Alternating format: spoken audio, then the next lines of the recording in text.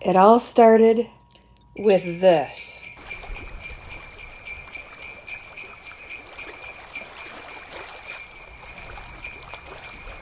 Oh my God.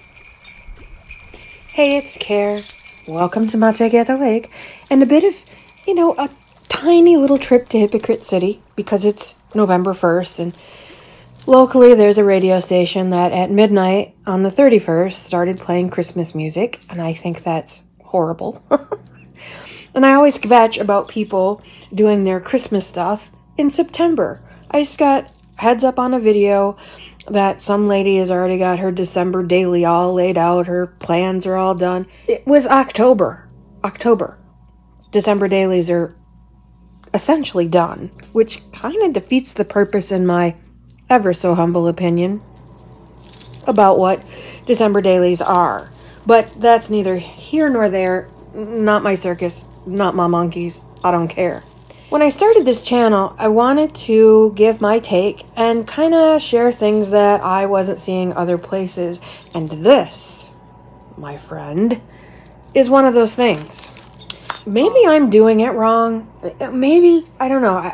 It takes over. I am yet again sorting craft stuff today. Not by choice, and I'm not visiting Hypocrite City by choice. I tend to do a lot of spring cleaning in the spring, but also in the fall. And I have made my way through the house into my bedroom closet. In my bedroom closet were bags and tins and stacks of Christmas stuff left over from the whirlwind that was my life when I decided, I think it was just after Thanksgiving last year, to do an entire junk journal themed Christmas tree. I watched Natasha at Treasure Books make these beautiful little tiny journals, and I looked at my naked tree and I thought, it's go time. And I gathered up every single piece that I had that was ever Christmas related, and I made journals and bookmarks and round notebooks and little envelopes, and there's a whole playlist. I'll link it below in case you missed it. Not a lot of people watched it. I think maybe, because people are doing Christmas stuff in October, and I, as usual, was late to the party because it was December when I was decorating my junk journal themed Christmas tree. But all this stuff, all this beautiful stuff, I at the end of it, like anything, like a crazy big holiday party, you just want to sell the house instead of clean the mess, so I just put it in these bags. And well, now I'm cleaning, hyper cleaning, to get ready to bunker in for the winter, and all this stuff is in my closet. And so I decided to sort it because my office studio is now newly sorted. Vintage, bright, and black and white is how I am sorting everything in my studio. So I decided that I was going to do that for my Christmas, December, winter stuff as well. It's obvious that I have enough here to do about, 108 journals for real, like stacks of beautiful Christmas wrap. This is all vintage. I had a vintage calendar, vintage looking paper.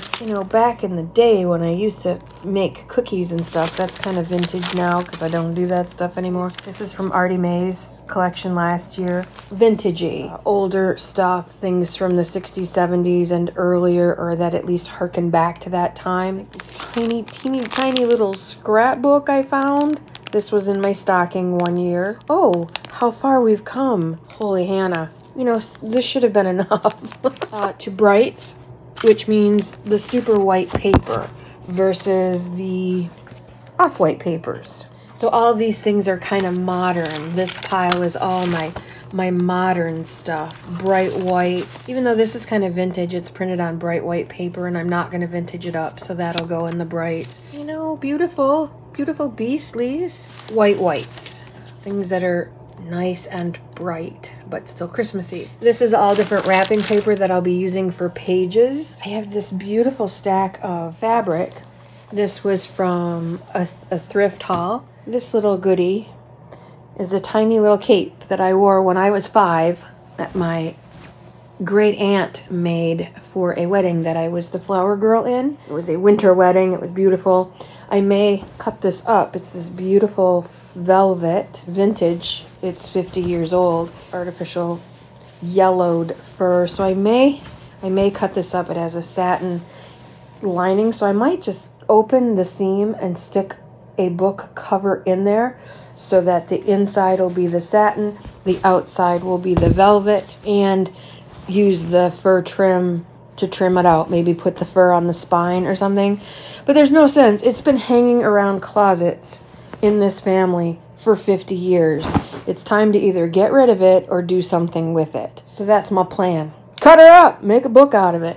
Something that, you know, I'll keep. I'll have it on the shelf. It'll remind me of Christmases past. I also got this beautiful fuzzy furry material. I have a Christmas stocking for the Bostons made of this, a huge stocking. And I can never find one like it, but I found the material that it's made from, so I'm going to make them at least one more, maybe a couple. I have a whole stack of these gift books. I talked recently about how many different ways to use them. If you haven't seen the video, it'll be out soon, or it was just out, talking about making use of these gift books. I've talked before about Susan Branch. Her stuff is every bit as beautiful as Edith Holden. A little more modern, of course, but every bit as beautiful. Now, these are teeny tiny little things that we can use to cut out. And because it's more modern, it's a lot easier to get a hold of. Susan Branch stuff. So if you're looking for Edith Holden-like stuff, try Susan Branch and Sarah Midda, M-I-D-D-A, very similar styles. But these can be used as glue books. You could tear the pages out and use them as tuck-ins. You can cut them up, make little altered books instead of the traditional bigger altered book. There's all kinds of things. One of my favorite things about Christmas is the tags. And so I always keep my tags. I have them. There's some that are 50 years old, not in this box, but I keep them all the time. They've always made me happy, so that's what I'm keeping. Look at, I took my Beasleys 20 years ago. The puppy's name is Kuka, and the kitties are Willow and Boo. Boo Boo was found on Halloween, so of course, so fun. Vintage, very vintage, that goes in the vintage pile, but I keep those. So I have this little box of these. Also part of the mix, I went through all of my scrapbook papers and got any bits and parts and pieces, stickers, papers, remnants, scraps, anything that was holiday related. Most of this is bright, you know, the white. This Susan Branch, I think I got it at one of my thrift hauls. It's probably stickers from Susan Branch, and I think these will go both in vintage and in brights. She was really, really popular in the late 80s, early 90s, so that's vintage. Sorry, that's vintage now. I think for me, vintage is more about a look than an age, because of course we can age up anything. We can make it look vintage. So it's more about color, bright white versus off-white primarily. But I think her stuff could go either way. I also have some bits of vellum. I have a Christmas sentiments digikit that's in here. Digikits from my store, digikits from other people's store. These are digikits. I think this is Artsology. Of course, Artie Mays puts out amazing holiday kits. Here's my Drink Up Grinch's Christmas quotes. One of the most glorious messes in the world is the mess created in the living room on Christmas Day. I don't clean up too quickly. A lot of them have, you know, a lot of them are from comics. A lot of them are Grinchy related because I'm Grinchy. And they're just fun, you know, just fun adult humor. Napkins, you know, anything that was related went into this collection. Tissue paper, don't forget tissue paper. Blank labels, written on labels, stamps, beautiful Christmas stamps. You know, there's so many options to build up a beautiful project, Christmas related, if you're into that sort of thing. I stocked up on these tins, and if you watched the video about making all the journals, I made such good use of these. This was kind of a homely Barbie themed tin. I just took one of my favorite digikits and glued it on there, and then put twine around it and some Mod Podge over it because it's getting a workout. And I just took the scraps and put it around, again covered up all the Barbie stuff. But I love this tin, and so these each have you know, parts that are ready to go, parts that are almost ready to go. Each tin has its own little meaning. This bag is filled with stickers and stamps and things that I can use in all the journals, whether it's black and white, vintage, or otherwise. I bought Christmas washi for my junk journal themed Christmas tree projects because I had no Christmas washi. So you gotta have Christmas washi if you're gonna do junk journal themed Christmas tree. I also have blues, shiny, silver, blue, anything that's blue, snowflakey, wintry, because I did a blue digikit last year, a winter digikit. Doesn't have anything to do with Christmas. Oh, it got wet. Here's what it looks like. So I have, this was a flyer that came from an auto parts store nearby, an advertising flyer that I just used my kit to transform into a mini folio. But what I think I will do is print these sheets out, fold them in half, print them double-sided, fold them in half, and make a wintry little journal out of it. And some of my favorite digikits. Oh, this is so beautiful. Mini pages. My Christmas words. This is a digikit on my Etsy store as well. Again, all wintry, kind of silver and gray. So it would go with any theme. And if you print it on coffee dyed paper, could be a vintage one as well. Big fun. So I have that. This book cover perfectly fits. Pages folded in half, which is how I like to do things. 8.5 by 11 paper folded in half. This cover fits perfectly. So I'm going to cover it in probably either this fabric or this fabric. Might use this one for the bright. I don't know. So I'm going to cover it in some way and then make a traditional junk journal with signatures put in. This one. I have a bright red, very ready for Christmas glue book. It's got a vinyl top, so I may just leave it for ease sake, but oh, why do it easy? I may gesso it and then put a vintage digikits over it or something. But I thought this would be fun for a glue book because I've got all kinds of things that I've collected from my magazine harvests that I don't know where to put. I don't want to put it in my books because this really doesn't have anything to do with me, but I like them. So where am I going to put the Christmas stuff? Oh, I know, in a Christmas glue book.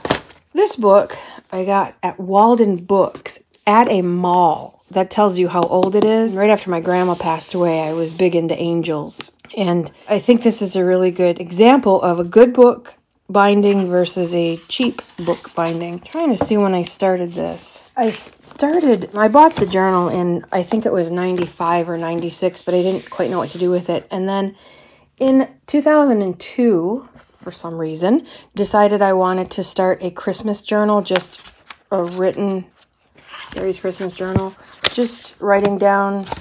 There's no decorations in here. There's nothing glued in here. It's just all writing. So I bought it 95, 96, and I started writing in it in 2002 through 2020. Not quite 20 years. And it's still really solid. You know that it's not kittywampus. Everything still matches up. But it's full. It is, every page is filled. And I love the tradition. And so I got a similar sized blank journal from Walmart last year. And it is so kittywampus already. You see the spine is bent? And I've done nothing to it. I've not used it. This is not even a year old. So I fear what it's going to look like in 20 years when it's full. But I'm going to make another one, just collage the cover. And I may do just a few bits and pieces of pretties on the page just because. So here's where I think I go wrong. I have way too much stuff. So you newbies out there who think you need a lot of stuff, for newbies to save you from maybe making similar mistakes or save you some time, or what I notice my favorite junk journalers on TV do, they have all their stuff at arm's reach, it seems. And I do really, really well if I have everything at arm's reach. So I'm going to do another video on how I've managed to do that. I don't have one of those way cool dream boxes where literally you sit in the center of everything you have and everything is within arm's reach, and it makes it so much easier than having to dig through stuff and go find stuff, and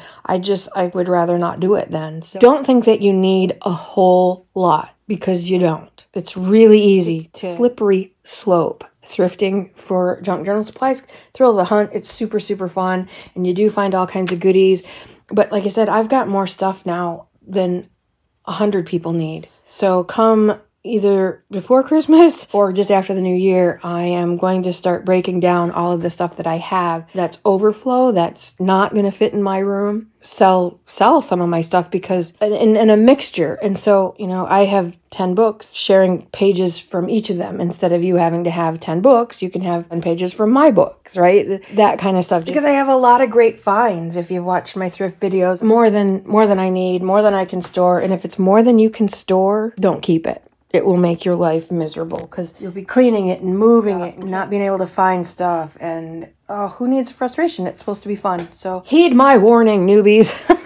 Don't do as I've done. Treat yourself to some new things, of course. If you see a really great, you know, you find an Edith Holden book, snatch that bad bear up. But don't feel like you have to buy a million tons of stuff because you don't. So watch in December, because my plan last year when I put all this together, my plan was come December 1st, not November 1st, December 1st, I am going to just play with my December stuff. I'm going to get in the mood and I'm just going to play with my Christmas stuff, whether it be my glue book or my vintage book or my new bright book or maybe a black and white project. All December I'm going to be playing with December stuff because 'tis the season. November's not the season. But I wanted to show you all of this before I put it all away and have this little chat with you. Does this resonate with you? Do you have too much stuff? How do you deal with it?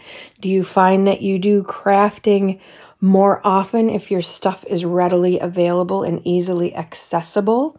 And how do you have any organizational tips? I'd love to know it because I'm always looking to do it better, faster, more organized, more streamlined than I was before. So love to hear from you. Happy November.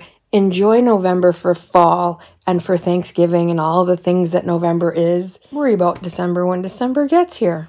I'm going to take the next exit off this highway out of Hypocrite City and back to my regularly scheduled program. I hope you have a lovely, lovely crafty day. Mate at the lake. Out for now.